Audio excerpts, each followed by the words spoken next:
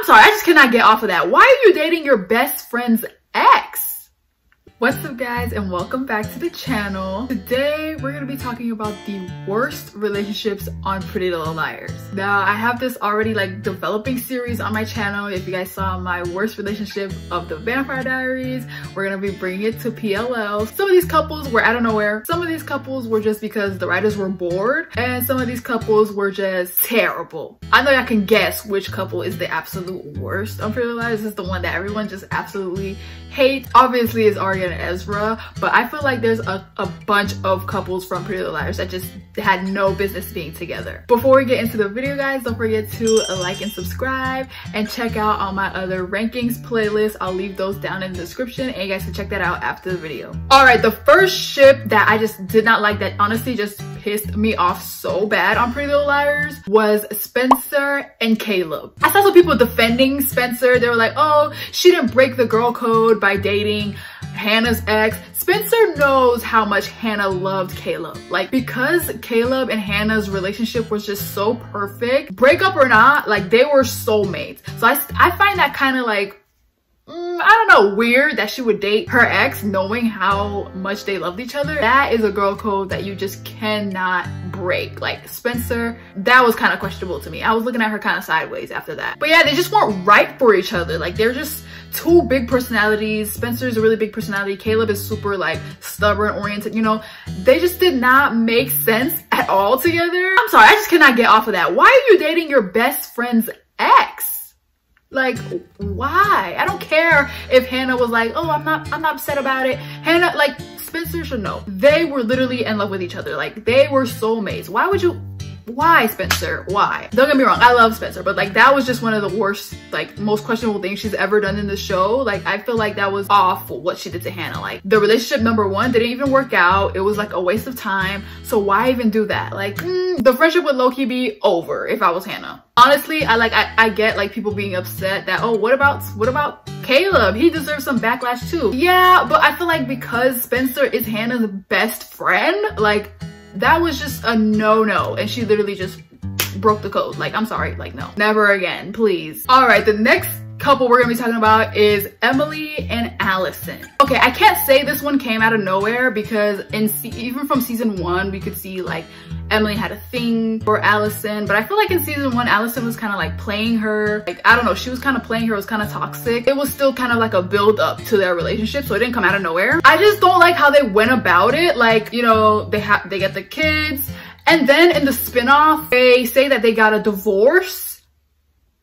But what was the reason? I don't know. Like, it was just so they went about it wrong. It potentially like could have been one of the best relationships in the show, and when it was happening I was actually really excited for it, but they just went about it so wrong. Even in season 1, Allison was literally would sometimes even use the fact that Emily liked girls as a way to like weaponize it against her and like her little snarky comments. But then she came back around and forgave her, and then that's when the whole ending of the show happened and they got together. I just feel like it just wasn't done right by the writers. And then like, what's the point of making them get married for one season and then making them get a divorce in the spinoff? Emily obviously had no shortage of bad relationships in the show. I feel like almost every relationship she was in just was not done right by the writers, probably just because they don't know how to write a good, I don't know, LGBT plus relationship. So I just feel like she was just done dirty in the like love department in Pretty Little Liars. Speaking of Emily, the next relationship is her and Paige. Emily rejected Paige so many times before they actually ended up making it official. Like at this point it felt like Emily was like, okay, what the heck, let's just go out. I don't know, I feel like Paige used the fact that Allison was Emily's friend and Allison used to bully her as a way like, you know, your punishment is let's go out. Y'all already know I don't like Paige. If you watch my PLL character rankings, I just don't like her at all. She was very obnoxious, and I just feel like every time her and Emily were together, it was always Emily trying to make up for something to Paige. I don't know, I feel like it was a job. Like their relationship was an obligation for Emily. Emily just got the short end of the stick every relationship. Allison bullied her, so you know, and then they made up and got together. Paige literally tried to kill her, and then they made them go out. Like, and they tried to ruin the whole Emily and Maya thing by introducing Maya's cousin into the show. That guy, do you guys remember the guy they tried to introduce as a family member of Maya's who ended up actually trying to kill Emily?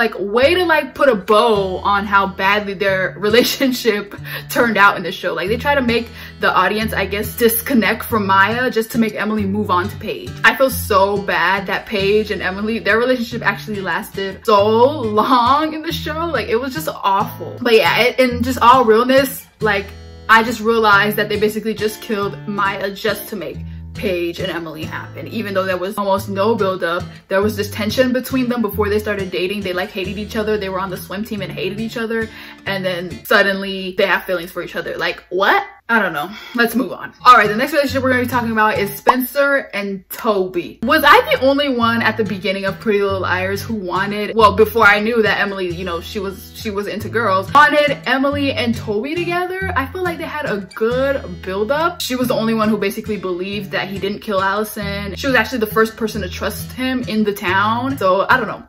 Maybe in a different timeline they would have been better, but I always felt like him and Spencer were kind of hit or miss for me. All right, the next relationship we're gonna be talking about, or kind of relationship that happened for a short period of time, is Spencer and Ren. Not only was Spencer very weird for always going after her sister's boyfriends, literally not even her sister's exes. Every guy her sister was dating, she would try to go after, i.e. Ian and now Ren. Her and Ren though actually ended up for a while. Like, they actually were seeing each other for a while, which I feel like was so weird. Number one, she was in high school and he was actually a grown man. Not that that's anything, you know, we've never seen before in Pretty Little Liars. But I just feel like it was so weird that he kept pursuing her. Number one, not only are you dating her sister, she's a student, she's a high school student, and you're a grown man. And then Spencer, knowing this, knowing that your sister's dating this guy, she still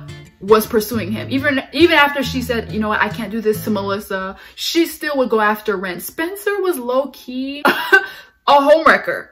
Low-key. Even though Ren and Ian weren't the best guys in Rosewood, they were actually, you know, very petty, very shady in the show, and ended up actually being, you know, bad for them. Spencer, I feel like she knows better. Like, she's one of the smartest in the show, and still would just always go after Melissa's guys. I was completely and 100% on Melissa's side. Every time Spencer would end up with her boyfriend, I get why she wanted to move away from the house for a while, because like, what was wrong with her? Obviously, some people came to Spencer's defense saying, oh, she's a kid, she doesn't know any better. But no, the fact that she did it consistently, and that's what she was known for, was so weird. Like, her and Ren, I feel like it was prolonged a little too long for me. I guess Spencer just loves going after guys that her friends or family dates. Did it to Hannah, and she does it to her sister all the time. Spencer was just the biggest homewrecker in the show. Surprised she didn't go after Ezra at one point. And speaking of predators, the last relationship we're gonna be talking about is the biggest disaster of Pretty Little Liars, Aria and Ezra. Now, you guys know, if you watch my other PLL videos, how I feel about this couple. I just feel like there's no excuse in the world that could make this relationship justified. Obviously, we know from the reveal that Ezra actually knew who she was. He knew who all of them were. He knew who all of the liars was on the show. He knew all of them. So number one, he planned this. He knew they were underage. He planned it. So the whole, oh, I didn't know how old you were when we met, was a total lie. Aria found this out and she still decided to marry him. Not to mention, he also lied about having a kid with another woman to her.